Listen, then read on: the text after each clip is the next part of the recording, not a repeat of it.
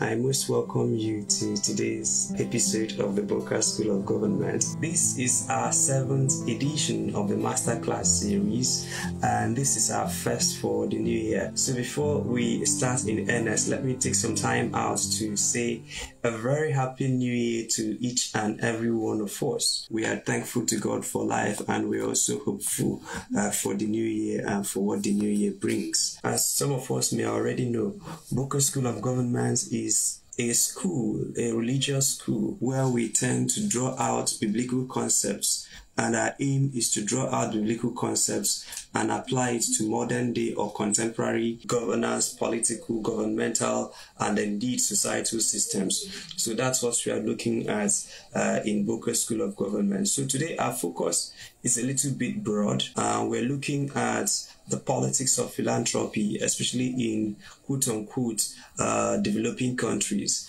I believe that every country is still developing, but for semantics and nomenclature, they love to call Africa and some places developing countries. So for that better lack of more generally accepted word, we're using the term developing countries. So let's start in earnest. Philanthropy, developing nations, politics. These things often get intertwined. And so while I'm not going to go into the textbook definition of philanthropy, I'm going to say that for developing nations, especially because they are developing, it is expected that a good number of the citizens are at a place where you could say that they are hungry.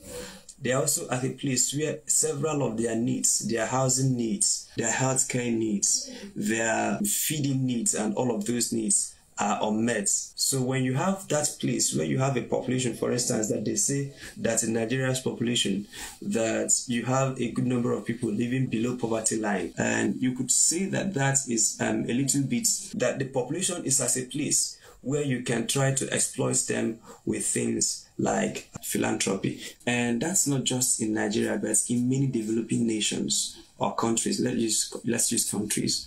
And because of this, the way they recruit their leaders is to say, oh, this person gave me this person gave me that. And so politics or political decisions at that level where the citizens are vulnerable are in such a place where politicians can exploit the vulnerability of citizens to attempt to manipulate their political choices. In, for instance, the UK and in the United States or in all of those advanced countries, there's never been a time where you will give some people 2 cups of rice and you expect them to give you their votes. That can happen because they are at a place where, one, the level of education, and secondly is that people are not so vulnerable that a cup of rice can compromise their voting decisions. People are not so vulnerable that paying for school fees can compromise their voting decisions. But make no mistake about this, and as we try to establish the baseline for this conversation, I'm going to be saying a lot of things that some of you might be hearing for the first time. One of it is the usual argument you see in Nigeria every election, that civil society groups are fighting. Oh, let's stop vote buying, let's stop vote buying, let's stop vote buying, let's stop vote buying. And I think I understand what they are saying. But then if you look deeper into what they are saying, they actually, well, in my view, I would think that what they are saying does not necessarily stand side by side with reality. One is this, that votes, anywhere you see democracy, votes are bought. I'll say this again. There is vote buying in every democracy you see in the world. Whether you see democracy in America, you see democracy in Britain, you see democracy in anywhere, call it advanced, first world, second world, third world. Once they are practicing democracy, all votes are bought. But the question now is, what is the currency for the exchange of votes? Including those of you here who are listening to me. And you will say, oh no, I don't sell my votes. Oh God, you sell your votes. You just don't know the currency with which you exchange your votes. Let me make this analogy. If you come to a typical village that people don't have so much enlightenment, people don't have so much knowledge about the political actors, if you give them a bag of rice, you have compromised their votes. So at the exchange of a bag of rice, they can give you their votes. There are places for mere 500 naira, they could give you their votes. There are others, all you need to do to convince them to give you their votes is to show them a manifesto. So to them, the currency for purchase of their votes is a credible manifesto. People like Godson, for instance. I know that before you vote a credible candidate, you want to watch the person's interview. And some of you, the only thing you need to do to get their votes is to speak well on an Arise TV interview or a Channels TV interview, and then you've bought their votes.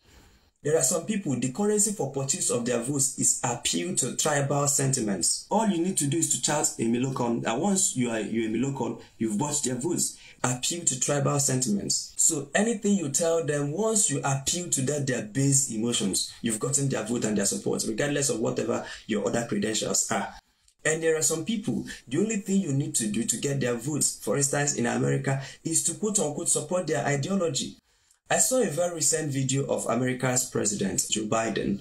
I think that video was in I can't remember what year now, but that's a video that looks like, because he looks a little bit younger in that video. And he was railing against abortion. He was railing against same-sex marriage, not abortion, same-sex marriage in the video that I saw. And all of a sudden, because it is now untenable for him, because politicians in America, make no mistake about this, many of them don't have ideologies. What they do have is that they have opinion poll. So if they do an opinion poll and they see that the voters in their vicinity are pro-abortion, all of a sudden they switch from pro-life to pro-abortion. And if they see that more people are against gay marriage in their locality, they will all of a sudden start championing anti-gay marriage. If the tide turns tomorrow and that they see that a good number of the voters now are for gay marriage, that's why you see people like Joe Biden change his ideas fundamentally on gay marriage. Not that his religion has changed, not that his core belief has changed, but because there are more voters who think like this, and then he wants to think like that, or to pretend to be thinking like that, or pursuing the ideas and the ideology. So for those people, the only currency you need to purchase their votes is to support their ideology. Is to say, oh, I am pro-abortion. And then pro-abortionists will all of a sudden, regardless of what your other policies are, they are supporting you because you've bought their votes with what they wanted to hear. There are other people, all you need to say is, I am pro-life. And then all of a sudden they start supporting you because just by telling them that anybody who commits abortion is a murderer, that's what they need to hear before they give you their votes. And that is the same way there are people who need to hear that I am a Christian, vote for Christian. That's it. That's what they need to hear.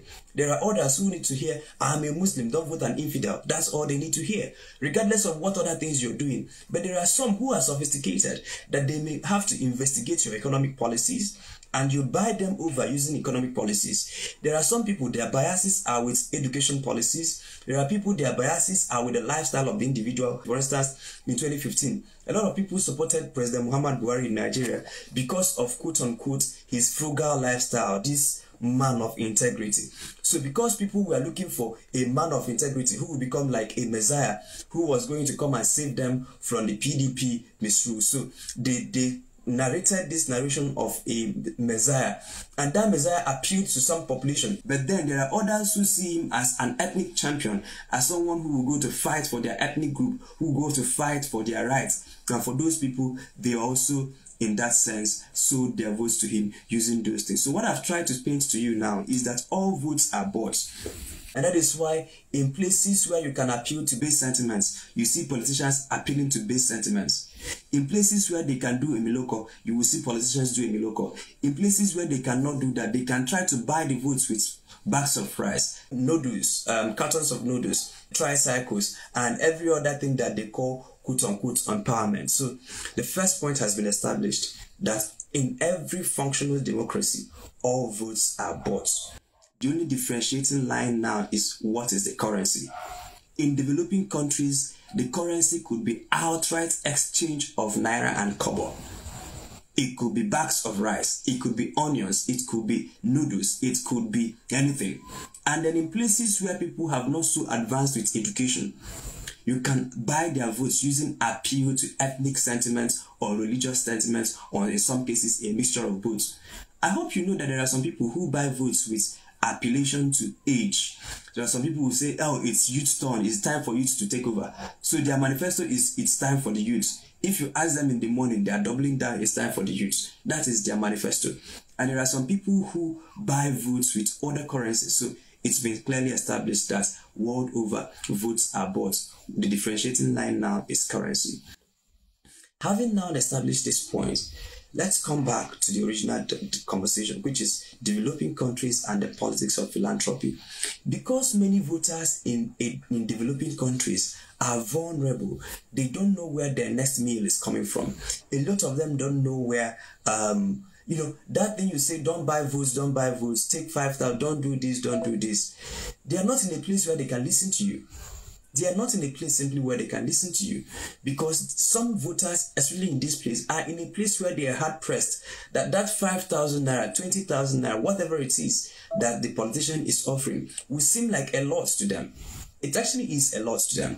And because of that, bags of rice, school fees, philanthropy, every other thing you call philanthropy, and then because of that, you can attempt to compromise. And in some cases, politicians have successfully compromised the votes of electorates using those bags of rice, 500 naira, 200 naira, and all of those things. So that's the second point we want to establish. Politics of philanthropy. Votes are bought world over.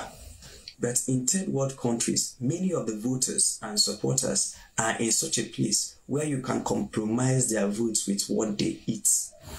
In America, in Britain, you compromise people's votes by appealing to their intellect, so to speak, appealing to their ideology, appealing to their view, their worldview. For instance, in the UK, I've given examples with the US. Let's give another examples with the UK. On the issue of immigration, you will see that America is divided on the issue of immigration, for instance. And so you can be a pro-open border kind of person, and then you will get the votes of people who are open border kind of people. And then you could be, let's lock them out. Let's deport all these immigrants. The immigrants are the cause of our problems in this country. Once you start doubling down on that, you will appeal to people who feel that immigrants are the problems. And then when you go to Britain, for instance, there are pro-labor movements. Like you have a labor movement in Nigeria, people who are pro-workers. It's not a socialist bent, but they have a lot of socialist thing to their path, to their political package. You see that in that, you see that the labor union and all of the political parties, you see some of them are pro this, pro that, for this, for that. And so once you come to any catchment area and you tell them what they like, then they will vote for you. In some places, that thing they like might be, he worships the same God as me. There are some people, what they like in UK, they don't care. Sometimes they don't care about your ethnicity, but they want to know what your thing on gay marriage is. And so because of that, once you speak to that thing that they consider important, you will earn their votes. But then in developing nations, because of Maslow's hierarchy of needs and where many of the voters are, they are in such a place or in such places where their votes can be compromised with things that they can eat. Their votes can be compromised with healthcare needs. Their votes can be compromised with, all manner of things. And that is why you see politicians embark on all manner of quote-unquote philanthropy. And this philanthropy now, there are a lot of things it does. Let me start from the first. The first is that it takes the focus away from governance credentials. And we have gotten to the substance of our discussion. This is where it gets a bit deeper. So now, if you ask a lot of voters and they genuinely don't know, they think that someone will be good in government simply because he is a philanthropist. And this is not to say there are people who are naturally philanthropists and they do it because they genuinely care for the people. But that you have money and that you have the heart to give it out does not mean that you might know one or two things about balancing economic records. That you're a philanthropist, you might be a very brilliant businessman, you're a billionaire in US dollars. That does not mean that you can run the economies of nations. You might build hospitals, schools for your villages. You might be a subject matter expert. Maybe you made your money in oil and gas. You might be a subject matter expert in oil and gas. But that does not mean that you have the requisite skills to run a country or to run a state or to make meaningful contributions at the National Assembly. And so the voters don't know this. That's why each time they vote, they're asking the person who is coming out to contest, what have you done for the people? What have you done for? And by what have you done for the people, no matter what other contributions you have done, they don't value it if you have not given them notice to eat. They don't value it if you have not at least called 30 people who you bought keke na peps for, or 50 young people who you have bought Okada for. So if you don't show them how many people you gave Okada, if you don't show them how many people you gave keke, if you don't show them how many women you gave wrapper or bags of rice, they don't consider you that you know anything about governance. And I'm telling you on this platform now, and you of course already know this, that sharing keke, sharing bags of rice, giving women wrapper, giving people scholarships, buying sandals for school children may show that you are a good person, but it does not automatically translate to actual governance credentials. Having established this point, let's then move to the next one. Now that we have established that, yes, you might be a big man, quote unquote, and you might be doing this because you love the people, but that does not mean that if you go to the Senate that you will know how to make good laws. Yes, you're a rich man, you have been supporting widows in this community for decades, but that does not mean that if you go to the National Assembly that you know how to support the people. I'll give you an instance. Let's go back to Plateau State where things happened. The Christmas Eve killings in Plateau. And we're still mourning the Christmas Eve killings. Now, I may be a rich man, I may be a philanthropist, and anytime there's an attack on a community, I'll rush and give them bags of rice, try to donate 1 million here to try to give them something. And at that humanitarian level, that brings them succor. But that bags of rice I supply may be the only thing I know about the conflict. And so when you tell this person now, yes, the bag of rice you are donating to the community is good, but anytime you donate bag of rice, it can only help people who survived the attack. The bags of rice will not help the people who were killed, and it will not get them justice. You may have to, in addition to the bag of rice, begin to initiate the processes to get the federal government to proscribe armed Fulani herdsmen as terrorists. And you can use the platform of a lawmaker to begin the lobbying process. You can, for instance, begin to make international overtures to lobbying groups, to international platforms. For instance, there are certain sections of the United States Constitution that you can bring under to declare what happened in Plateau as a foreign FTO, foreign terrorist organization. And what that does is that once that is done, you now have the US government going after their funders. The people who are funding them, the bank freezing of their accounts, trying to take this thing from the top. But now, if you don't know if you don't have the requisite skills to negotiate first with the federal government to declare them terrorists, to negotiate with the international organizations to declare them terrorists, and begin to inflict political, because first you need to have that political coverage before you can now engage the military coverage. For instance, what the Chief of Defense Staff said yesterday, that it's not that the soldiers can't fight this, but there is a lot of political undertone, that there is a lot of political things that the politicians have to do.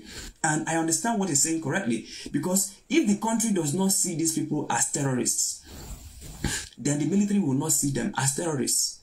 Right? And so if military goes to bomb their camp, the people will now say, oh, they are bombing innocent pastoralists. So, but the government first of all has to declare them a terrorist group, a terrorist organization, and then give the soldiers both the instructions and the legal tools they need to prosecute them.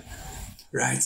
And so that you shared bags of rice to widows or to communities who were attacked does not mean that you have all these other requisite skills to use the instruments of the law to pursue the criminals.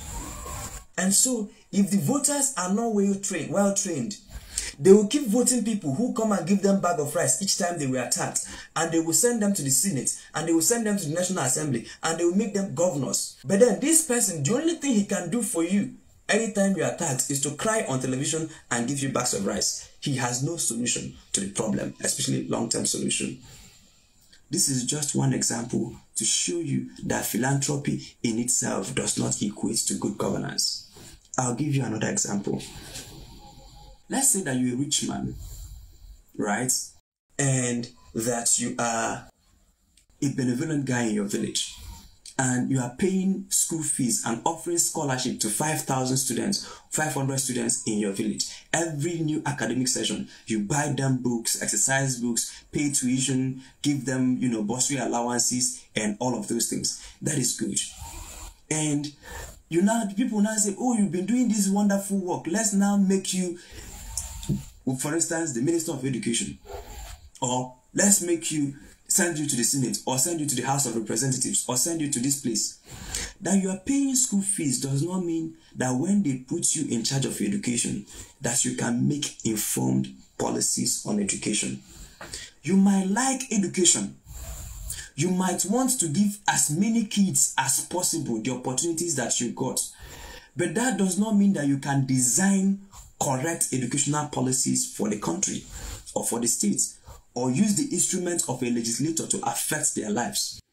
Because people don't know this, but the goal of governance or government platforms is to use the instruments of governance to bring good governance at scale. Now that you're a philanthropist, you may be able to pay for 500 students their school fees. But if you write one education law, it can take care of all the students in the country. Just one policy on education.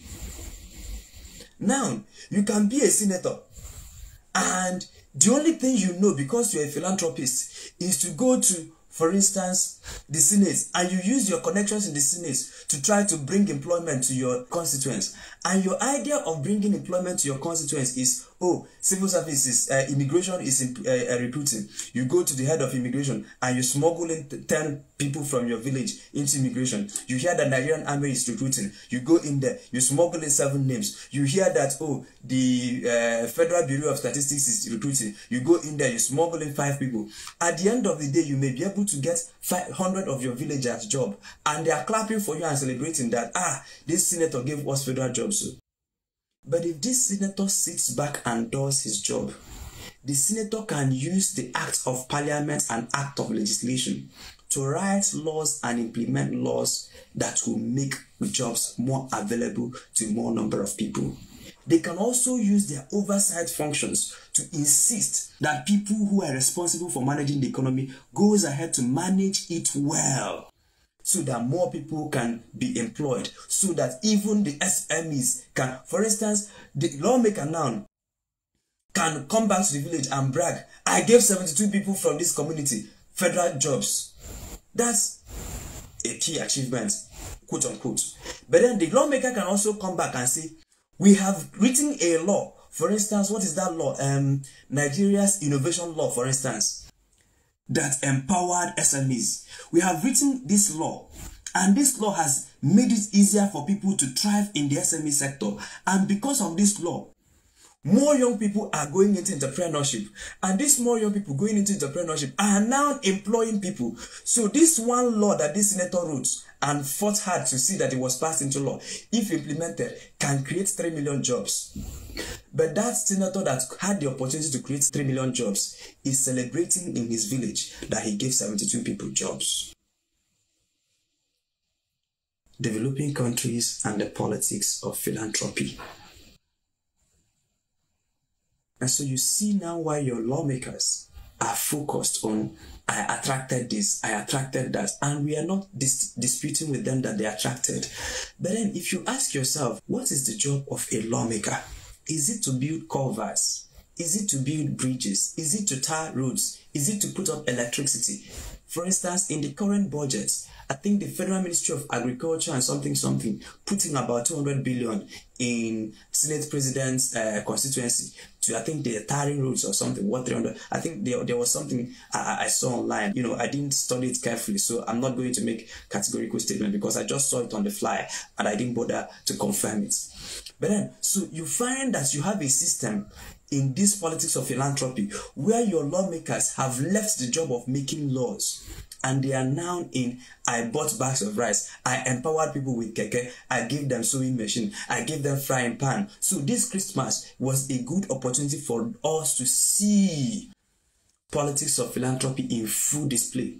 This senator had the opportunity to make laws that will impact our lives.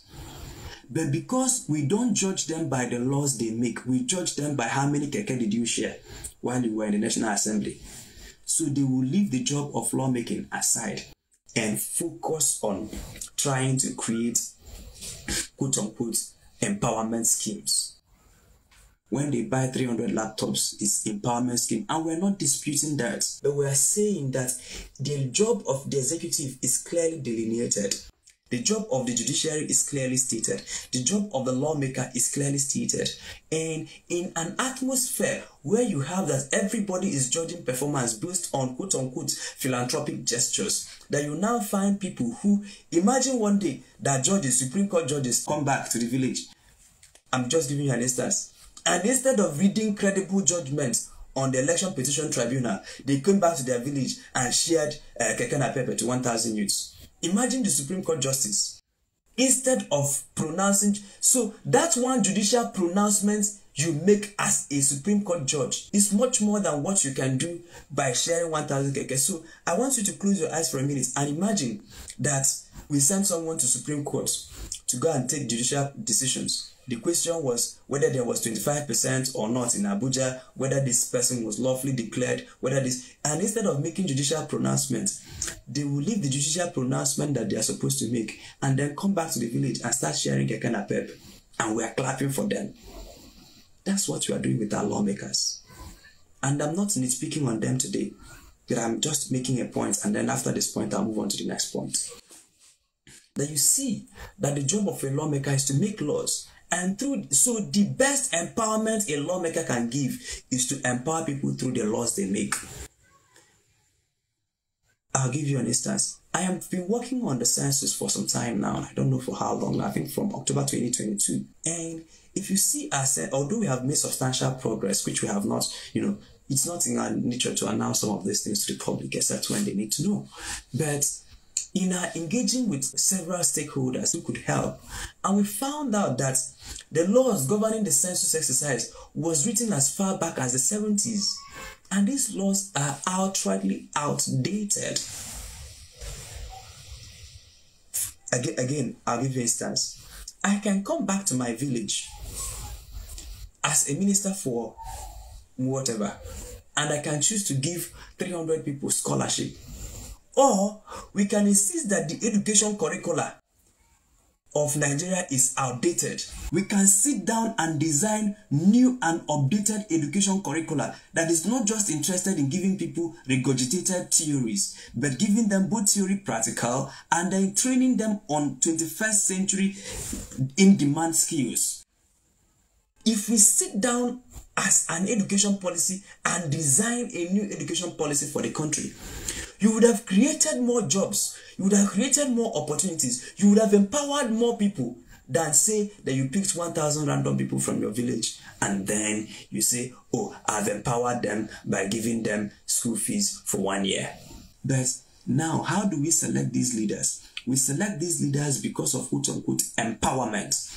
Hey, they are empowerment. This guy, if someone is running for governor and he's telling us he has manifesto, he has economic policies, and people can tell you, go and sit down. Has he built the road in his father's house? And you say, if I build the road in my father's house, how does that automatically translate to governance experience? It might show that I'm a good person. It might show that I have the willingness to do, but it does not show that I have the competence and the capacity. Because we have seen several philanthropists who go on, for instance, Rocha Sokorocha was a good philanthropist. A good one. It is still, today, people don't know that guy, you can't find, if you call the top, maybe in those days, top 10 philanthropists, especially in education, that his Rocha's foundation was very big and heavy on education. And people say, oh, this guy was good. I remember how people celebrated when Rocha Sokorocha won his governorship election. But I've foreseen that you're paying school fees doesn't. Okay, now, you now ask yourself, yes, Rocha Sokorocha was big on education, quote unquote, but he was the governor of a state for 8 years. Go and look at his education policies. This is a philanthropist who was big on education. So the point, and we can find a lot of examples. You can find people who have gone into government because they shared keke, because they gave out bags of rice, and they got into government, and you now want to see their policies. And you now ask yourself, look, if we send people whose only credential is that they share keke napep, if they go into office, don't expect them to perform miracles. The only thing they can bring back is keke napep. That's it. If you send a senator to the National Assembly. And why you sent him to the National Assembly is because he bought you wrapper. If he comes back, he cannot bring you laws. He will only bring back wrapper. If we send people because they gave us Indomie, if we make them presidents, they will not do well on the economic policy. But you see Indomie, he will give us Indomie. And so you now have in your National Assembly tens and tens, if not hundreds of Indomie sharers. You go and see, you ask yourself, I pity Nigeria really. If you go and see the people you call your lawmakers, if you sit down with them and ask them, what is your legislative agenda? Nothing. It's just, let me help my people the best way I can. So how are you helping your people? I don't know. So what he's looking for is running around looking for budgets so that he can insert training of 50 Okada, training of 50 youths on how to ride Okada and then buying them Okada, training of 500 women on how to sew, and all of those things are good. I am not disputing that. And when you are in a third world country, you need them. But then this lawmaker is functioning at less than 5% of his installed capacity, because through one law, he can make the situation better for everybody, or at least for the most people. But you sit in an office where you can use laws, because in all of those places, in America, in Britain, in all of these places, in Canada, where our young people are running to, because quote unquote they have better opportunities there. The opportunities there as a result of intentional public policy design. And so you have an opportunity for 4 years or 8 years to intentionally design better public policies. Then you throw away that opportunity because you are trying to, quote unquote, buy keke na pepe for 100 people in your village. That's small-mindedness. And actually, when people who can use public policy tools to elevate the plight of the people come, they will ask you, did you buy keke? The other man was sharing fridge. I know of one person, each election year, he will go to radio station, buy airtime. He's doing airtime. He's sharing airtime. 5,000. He will just call. If you call, he will ask you one funny question that everybody knows the answer. He will just be dashing out airtime, motorcycle, fridge, iron. That's how he wins his election. That's how he wins his election. Every time he is just sharing this. And when he goes to the National Assembly and you want to see, okay, what are the laws he's implementing? What are the public policy goals? Nothing. He's just waiting to share bags of rice again. And each time they share these bags of rice, of course, they will make sure that Arise TV, Channels TV, and all of these people are there to capture because they want to, quote unquote, prove that they are philanthropists. They want to, quote unquote, prove that they are not only doing something for the masses, but they are visibly showing that they are doing something for the masses. Politics of philanthropy. I'll make 3 more points and then we call it a day, or maybe 2 more points. Remember that this platform is Boqer School of Government, where we teach biblical principles to sound governance situation. One of the disadvantages of the system we now run, the philanthropy-based system, is that we send people whose only credential is that they are philanthropists. And when they go there, they will reduce a very big office. They will achieve so little with so much opportunity because they are not prepared, and the only thing they can see or they know how to do is politics of philanthropy. If we send in people who can write good education laws, they may not pay school fees for 100 villagers, but that education law they wrote is all the villagers need. If you send people who know economic policies, they may not be able to share 100,000 naira trader money, or you win, or whatever. But through their economic policies, they can empower a whole nation. For instance, someone can distribute 10,000 naira trader money, and then they will use the economic policies to take away the money from you. Someone who has shared trader money and increased the minimum wage from 18,000 naira to 30,000 naira, but he went to the CBN and printed currency. What? He has already used inflation to take away the money from you. Anybody who had money in their account 4 months ago, 5 months ago, knows that the money you had in your account 4 months ago and the money in your account today, they are not the same value. And so someone can come to the village and give them 10,000 naira each, and they are shouting, Oga at the top, And that person can use economic policies or the failure to design better economic policies and take away those things from them. And so you see that in this politics of philanthropy that the nation loses, even the person who received keke is losing because you could have gotten much more than that. Even if you received 10 keke in one go, you lost because you could have gotten much more than that. Because that keke that you got down, you don't have. Look at how much can you buy fuel. And okay, even if you have struggled to buy fuel, to ply that, the keke is plying on a very terrible road. Okay, even if you manage to buy fuel and buy the road, by the time you say, okay, let me save money in my Naira account, by the time you have saved up to 1 million, one economic policy will move that 1 million from today. 1 million is $1,000. 1 million is just $1,000 is 1 million. So if you struggle everything you struggle this year to make 1 million, you have only had $1,000. Whereas 3-4 years ago, it was much more than that. And so yes, you now have keke, but the economy you don't have it. Yes, you now have bags of rice, but the economy you don't have it. So the politics of philanthropy first elevates people who will always find a way to reduce themselves and the impact of the offices they occupy. Because instead of using these policy tools of the offices they occupy to bring good, what they are focused on is to try to bring quote-unquote goodies for their villagers or for their members or for their constituents or for their kinsmen. That's one. 2, it makes it nearly impossible for people who have credible ideas. For instance, I know Godson, who is on this platform, and I've seen the kind of programs he has been attending, the kind of things he has been doing, and in 2 or 3 or 4 or 5 years time, because of the volume of trainings, work that he's been doing, he can qualify to be a lawmaker, and you are sure that he will use the instruments of a lawmaker well, because you know the kind of laws he's going to make. But if this kind of person wants to run now, someone who has bags of rice to share will come and push him aside, and then he will still go back and be learning what he's learning, and then these people are eating rice. Every 4 years you are eating bags of rice. And this person that you have sent to the National Assembly might be a good person.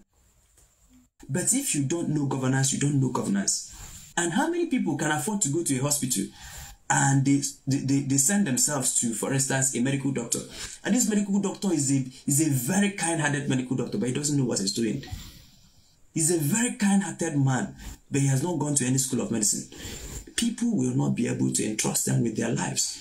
But then we are entrusting the economy, we're entrusting the governance system into the lives of people or hands of people who don't have the technical know-how to manage it, simply because they spoke our language. They gave us what we wanted to hear. They gave us food, they gave us keke, they gave us bicycles, they gave us this, and they spoke the language that we loved to hear. And so let's switch now to the final segment of the program. The Bible says, if I give myself to be burnt, but I do not do it in love. Already you've seen the Bible is coming to talk about your politicians. Because we see some politicians. Because for Christians, the Bible says, do not let your left hand know what your right is doing. And it means if you give someone alms, don't go around publicizing it. But in this atmosphere of politics of philanthropy, you are duty bound not only to empower people, but to make sure that Channels TV, Arise TV, and your social media audience are there where you are empowering the people. And that does 2 things. One, it disempowers the people you are empowering. If you looked at the life of Jesus Christ, anytime he does good for people, you tell them, don't communicate it. Don't bother yourself. Don't tell people. Go show yourself to the high priest. Don't bother. Don't bother. But it is them out of excitement that will go and tell what this man did for him. And anytime someone does something for you and you rejoice and out of excitement go telling people, this is what this lawmaker did for me, you are saying it in a way that gives them the accolade, but also preserves your dignity. But if I give you 5,000 today and I bring in cameras to show where I'm giving you 5,000, I have given you the money, but it robs you of your dignity, because the way it is going to be reported, it's not in a way that will dignify you. It will show you as someone who is in need of 5,000. Now, if you give me 5,000 today, I can say thank you. I can also decide to go around telling people that you give, but then I retain the agency to choose how to publicize it. But then, in this mode of philanthropic politics or politics of philanthropy, you have taken away the agency from the people, that you now give them bags of rice. And in ways, you see, there are videos I saw online and it's just disorients me, where you bring in women and you give them money and they are shouting and dancing and singing, and these are people's mothers. And I'm asking this person making this video, if it is your mother, will you allow someone to be filming your mother doing this kind of thing for 2,000 naira? If it is your own mother that gave birth to you, will you allow someone else to be filming this person because you gave him 5,000 or gave her 5,000? And you are filming it, and your media warriors are putting it everywhere to show people that, hey, you are a philanthropist. No, you are not a philanthropist. You are just exploiting people's vulnerability for your political advantage. And so this is now the system that anybody must show. Not only will you love the people, not only will you give to, but you must prove that you give. And that is why even good people, and this policy of philanthropy has gotten even to the best of us. Look at P2B. Anytime he goes to donate 20 million to schools here, 20 million to hospitals here, he is forced to go there with camera and crew. He's forced to, because you live in a politics that asks you, what have you done for the masses? This man could have easily wrote his check quietly and give the school. He could have wrote his check quietly and give to the hospital. He could have wrote his check quietly and give to anybody. But now, Arise TV must be there. His media aids must be there. That is why you see him in all of the... Now we know that he donated 10 million to the people in Plateau. He could have as well made that donation without us knowing.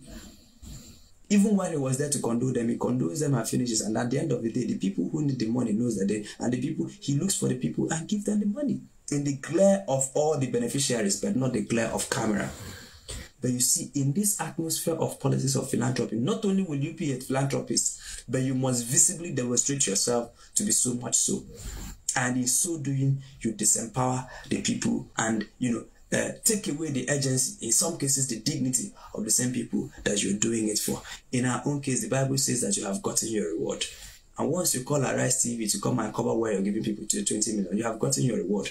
Because, of course, people will clap for you. People will say, oh, this is a very good man. People will say, wow, I'll vote him because of this 20 million. And yes, people can vote you because of that.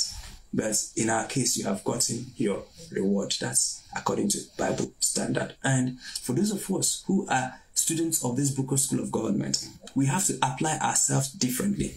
We have to apply ourselves differently. And let me say something, because you have this reporting obligation also in this politics of philanthropy, especially for people who are running maybe not for profits. And sometimes we report out of ego.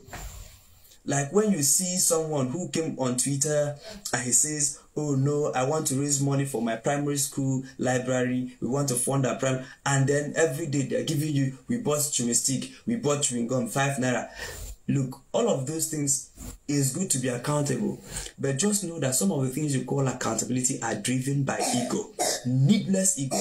Because sometimes we report off out of our ego. Not necessarily we were prompted to give account, but because we want to appear before men as righteous. And so that wanting to appear before men as righteous, as a very honest person, is why you are doing everything. You are born to bring camera to show. So if you buy Pampers for the women, you want to carry the women and show the women and the Pampers. In fact, if it is possible, you would have asked them to show their clothes so that they will display where they are wearing the Pampers, so that you will prove that I have bought the Pampers. Look, no. Some of the reporting obligations go out of the line. And then in some reporting obligations, you don't have to report them publicly. If you have received funding support from 20 individuals, go and report to the 20 individuals. You don't have to prove to Twitter that you are a nice man, especially when they are not the primary audience that gave you the resources. And then even when you are funding, you are reporting to the funders. I'm not saying don't be transparent, but just know that some things we call transparency can be driven out of ego or out of that impulsive desire to appear before men as righteous. Because this lust for people to understand you, for people to see you as a nice person, as an accountable person, can push you into the process of trying to prove and show all workings. And in some cases, while you are showing all workings, you are inadvertently disempowering the people you are meant to empower.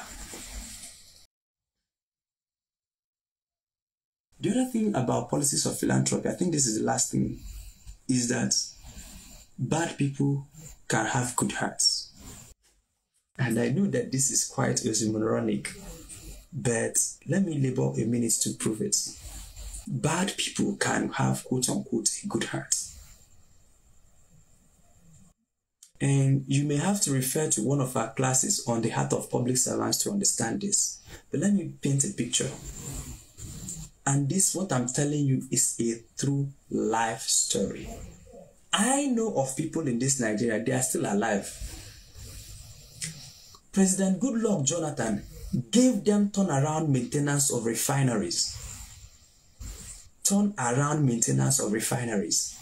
And these guys took all the money and did not maintain any refinery. And because of that, yes, you will blame the Goodluck Jonathan for paying them upfront. You also blame him because he was an election, he was just a laissez-faire kind of person. There were a lot of corruption in his government. That is a given. But this same person comes back to his village and his community, and he's sharing bags of rice, and he's doing free medical outreach. But they gave you turnaround maintenance of refinery, that if our refineries are working and you have been paid for this, those villagers will be buying fuel at the appropriate amount. And if fuel is sold at the appropriate amount, need I tell people here what it will do to the economy, including the economies of those villagers? But now you go to the nation and steal the refinery and steal the collective future of everybody because you have access to politicians and because you're a political gladiator yourself. And then you now come back to the village. And if people come to your house, hey, my son is sick, 200,000. Hey, my son is this, 1 million. Hey, anything, you know, they are dishing out money. But at that holistic level, the damage that they have done, and this is why you see politicians can give you, but they will steal you blind. They are good people. They can give to their communities. They can donate to churches. They can donate to mosques. But at the slightest opportunity, they will steal you blind. And when they have finished stealing, if they hear you crying, from that their stolen treasure, they will give you. From that one they stole. Haven't you heard in those days of armed robbery, those famous armed robbers, those days armed robbers were famous. They will finish robbing a bank. And even in the bank, they will kill someone in the bank, inside the bank. As they are robbing the bank, the security man you killed has wife, has children. The banker you killed has wife, has children.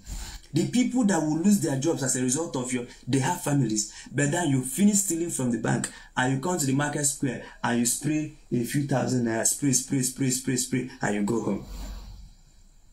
And so, what kind of philanthropist is this that will steal to give? It's confusing if you think of it. And I can tell you for free, we have seen this time and time again in Nigeria, that you have your quote-unquote philanthropists who are quote-unquote nice people, and they do something nice for people. They damage the people at the macro level and then come at the micro level to help the same people. So this man that has stolen the entire refinery for the whole of the nation, at least if he had done the turnaround maintenance on the 2 refineries he had been paid for, Nigeria will enjoy some semblance of peace as it regards prices of petrochemicals and petroleum products. But this person has stolen it. But then when he comes back to the same community of villagers who he went up and stole from, he will now be giving them peanuts. And we are clapping for them. And then during the election, we will now ask him, Oga, who should we vote for? And he will now tell us, because he is now the political jagaban who is telling people what they should, how they should vote. And because of his quote-unquote philanthropy, this criminal is now the person determining who goes to the Senate, who goes to the National Assembly, who goes to the House of Assembly, who goes to this. And this is what you have when you have an atmosphere of politics, of philanthropy. There are one or two points I'll make now, but I would love for you to ask your questions so that in answering those questions, I can, smuggle in the points before we call it a day.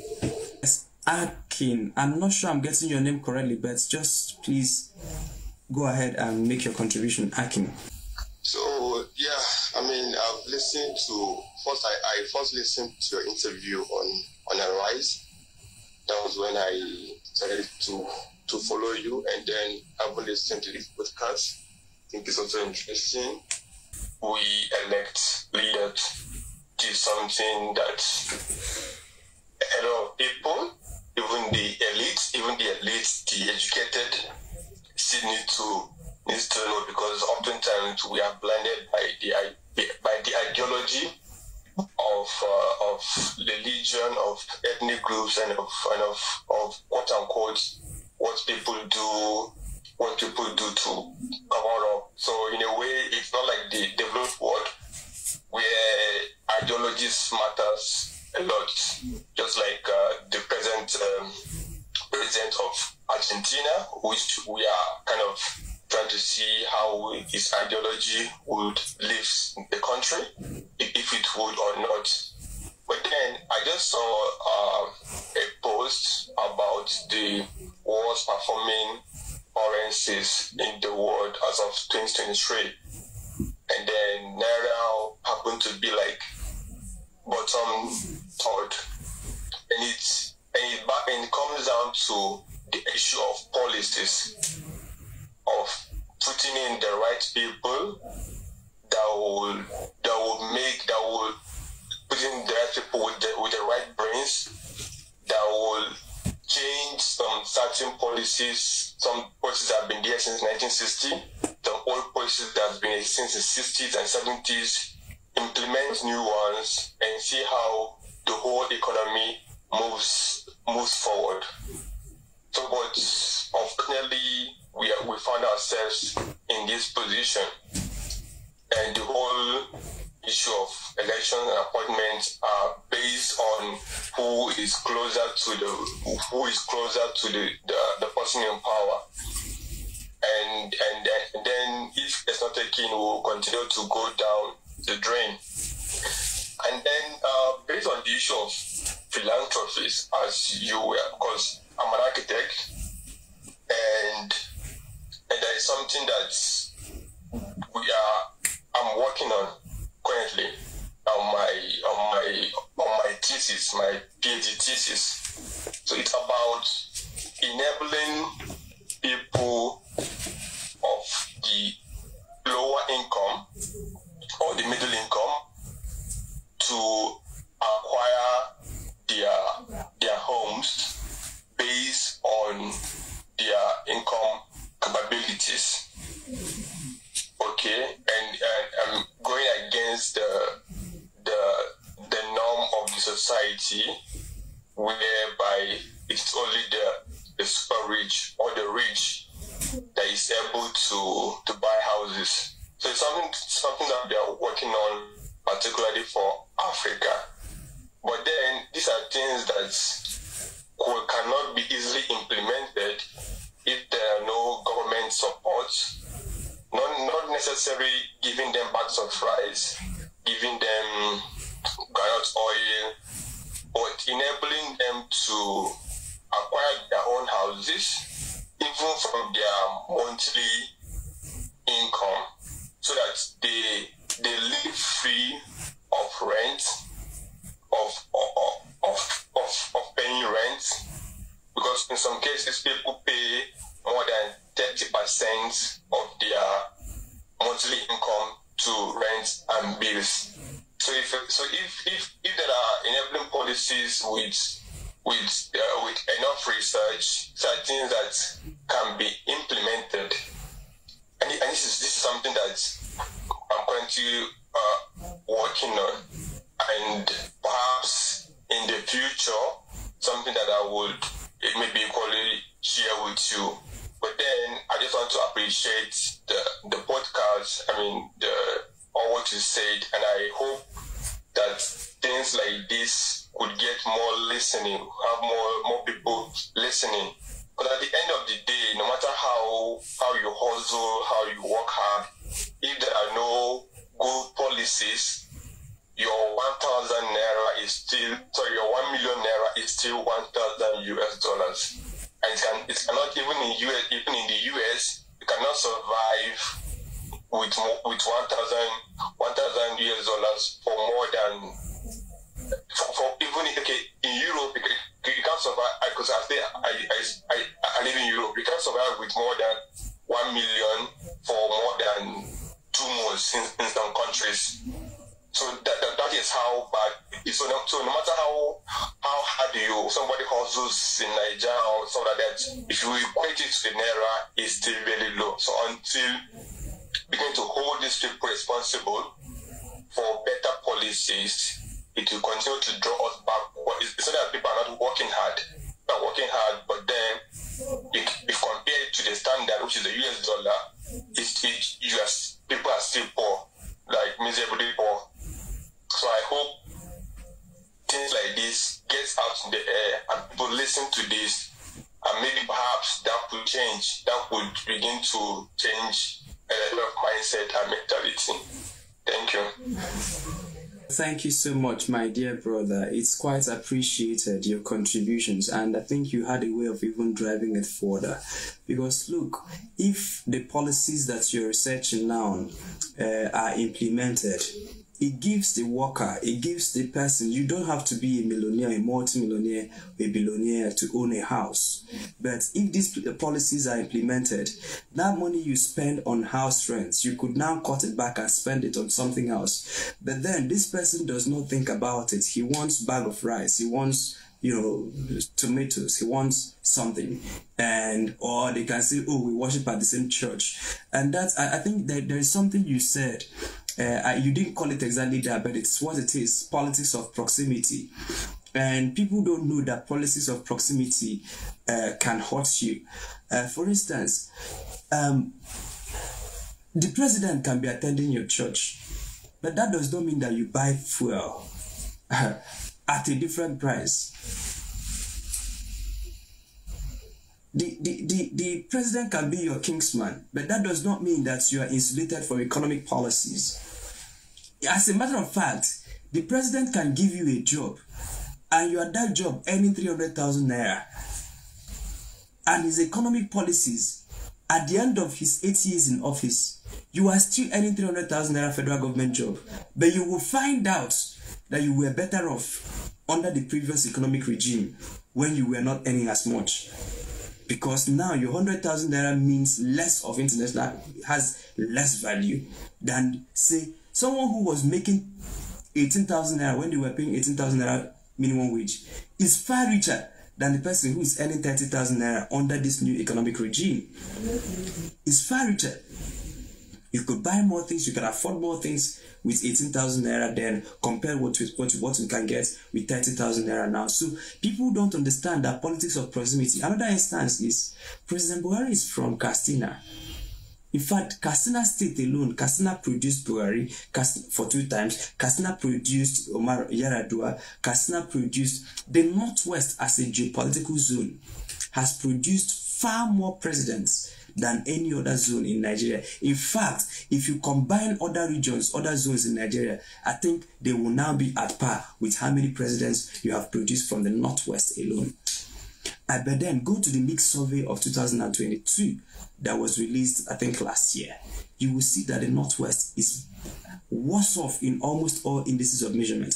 Are you talking about literacy rates, mortality rates, maternal mortality, infant mortality, or are you going to be talking about insecurity? Insecurity is ravaging more, even in Katsina, that people have to pay to sleep in their villages.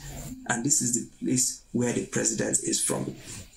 And so politics of proximity, because people have this on the idea that if it is our man, like in my home state, I hear some people arguing blindly that someone from my own town should become the governor. And if he's from governor, at least he will look.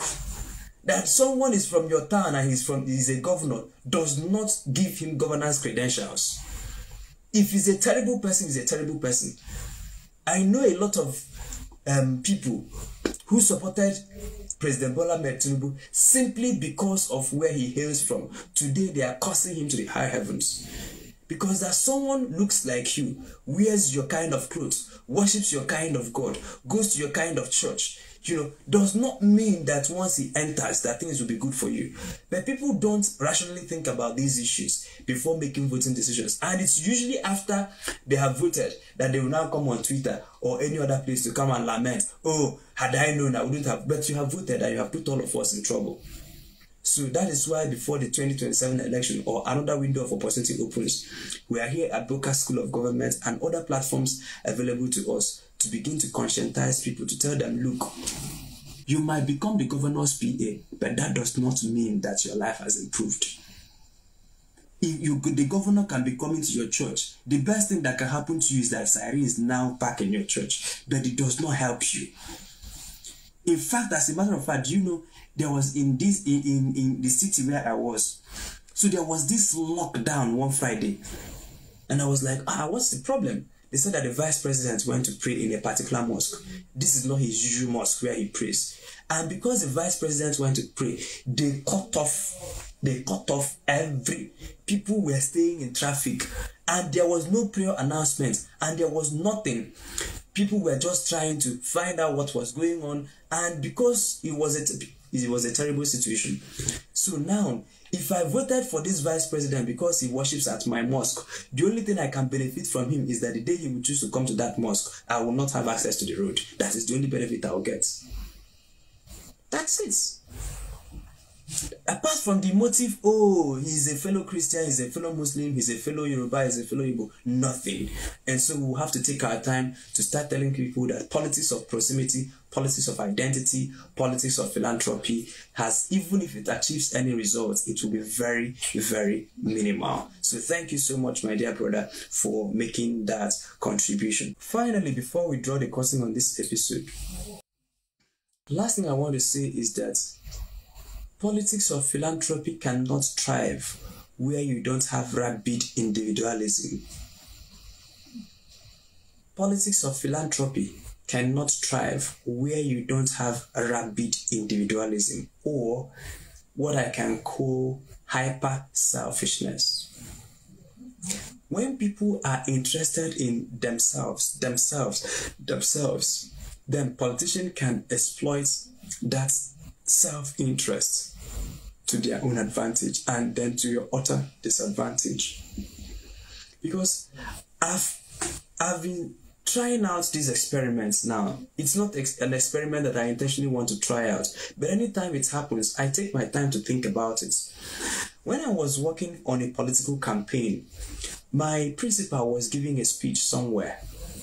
And in the middle of his political speech, because people had waited for us for far too longer than we had scheduled, we went late to the event.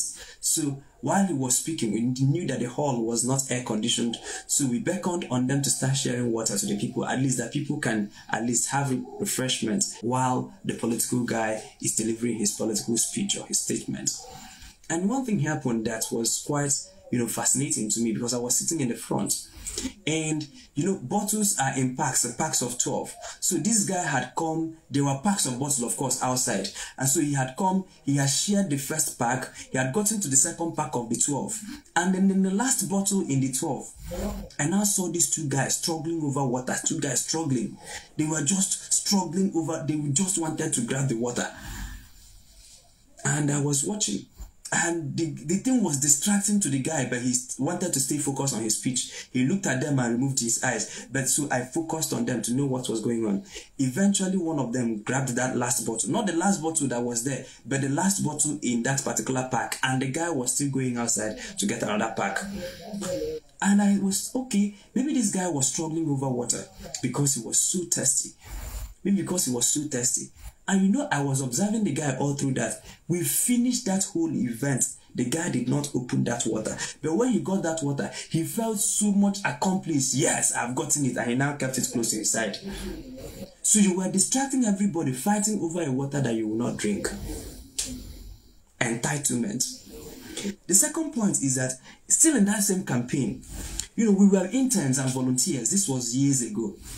But then you had these directors of campaign organizations, former this, former that. They come into vehicles with their SUVs. So then every evening after we had gone to the political campaign, because it's not a salaried appointment, you are just interning for a politician. So in the evening when we come back from campaign rallies to the campaign office where the boss will drop everybody, they are sharing this. Sometimes the candidates can decide to share 3,000 naira, the candidate can decide to share 5,000 naira, depending on how much cash he has and how many people are there. So he can decide to bring out maybe 300,000 and decide to share to the people there. And then depending on the number of people who will share it. And this man that packs SUV, you will see he's bigger. If you see where he's fighting and struggling for 3,000 naira, brother, even me that didn't have a stable job then will not fight for 3,000. But this man, former this, former that, a director in the campaign organization, is struggling. And you ask yourself, can this money feed this guy? No. Can this money fuel his car? No. Can this what we need? But this entitlement, this greed is actually greed. And so politicians have found a way to exploit our greed.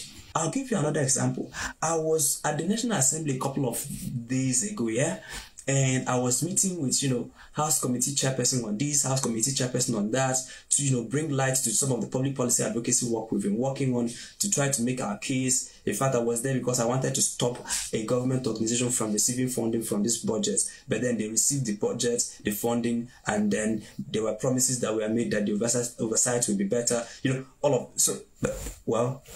bottom line is this. I was in this office waiting for this lawmaker. So they had just finished plenary. He told me, come before our plenary so that once we finish. So I came. I was in his office, they finished plenary, and people were just there in his office waiting for him. People he gave appointment same way. And every one of them, they were carrying brown envelopes. This person wanted a job at the Navy, this person wanted a job at the Air Force, this person wanted this person wanted that. Everybody came for their self. Me, myself, what can I get from this lawmaker? What can I get? What can I get? What can I get? And this is not to praise myself, but it occurred to me that I was the only person there who came for public policy. Because the committee that this person is the chairperson of the committee on, this committee can use the powers available to this community to impact public policy. And I was here pushing public policy, but the other people are interested in government contracts. I want a job. I want this. I want that. So when you have a place or a society where the people, even when they have begun to get lifted in life, because yes, for market women who don't have anything to eat, you can say, okay, beautiful. But you will see rich men, you will see their rings, you will see the kind of clothing they wear, but everything they are coming to get from the senator is contracts. And so in that atmosphere of trying to grab all you can and can all you grabbed, the politician can use our unique greed to exploit us. Promise this person contracts, promise the other person. Of course, they don't have capacity to fulfill all of them, but they can try, right? And then using that greed. So politics of philanthropy or politics of exploitation does not thrive when people are going for collective good. And so you see again what happens in the house of the senator when he comes home for Christmas or for New Year or when he comes home for weekend. People throng his house. And instead of telling him, Oga, come, let us fix the primary health care in our village, they are asking him, give me money to take my son to private hospital. Instead of saying, how can we fix the public school in our village so that more children can go to school, they are asking him, come and pay my son's school fees in a private secondary school. Instead of saying, how can we make it better for us, the thing is, how can I make it better for me? And so when you have that many of the requests that your lawmakers get, many of the requests that your governors get, many of the requests that your politically exposed persons get are me, myself, and I. In that atmosphere, then they will, of course, abandon collective good to start pursuing private good. And the private good can be delivered to only people who have access to them. And even with the people who have access to them, their capacity to respond is limited. That's why if they have 100 OS members, only 10 or 15 will get quote-unquote empowerment from them. The others will be giving hope. Maybe when I win the next election. But look, they don't have the capacity. But then if we can amend our requests, when we meet lawmakers, when we meet governors, if we can amend our request, instead of asking for my son's school fees, I can now ask, can you fix the primary health care, the secondary school or the primary school? Instead of asking, oh, this thing happened to me, I want to go abroad, I can say, can't you fix the economy? But no, you don't want to fix the economy. You want him to give you money to make your visa. You see the problem now? How many people within his legitimate income and even with his stolen money can he process visas for, as against sitting down to write public policies? So Nigeria is also the way it is because you have people who are available to be exploited. It is our greed that the politicians choose to exploit. Not that we don't know that some of them are criminals. We know that some of these people are criminals, but anytime they give us what we want, we now overlook their criminality and vote them or keep supporting them, hoping that the criminal will turn out to produce a good society. No, a criminal leader who you have made a senator is still a criminal, just now that he is a senator criminal. A criminal that you made a president is still a criminal, just that he's now a criminal president. A criminal that you made a governor is still a criminal, just that now he has more opportunity to practice his criminality. So public office cannot change anybody. Public office will only amplify what it sees in the person. This is the end of our edition of Boqer School of Government. I thank each and every one of us for participating, and I look forward to having more.